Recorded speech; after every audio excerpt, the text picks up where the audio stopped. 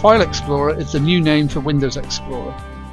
As with its predecessor, File Explorer can be used to organise and manipulate files and folders.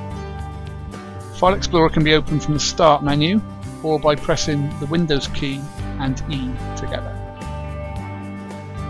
File Explorer now uses a ribbon interface like Office programs such as Word and Excel.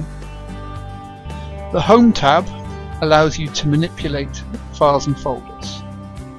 You can, for example, rename a file, delete a file, or create a new folder. Alternatively, these options can still be accessed by right-clicking. The View tab allows you to customize how files are displayed. You can change the icon size, how files are sorted,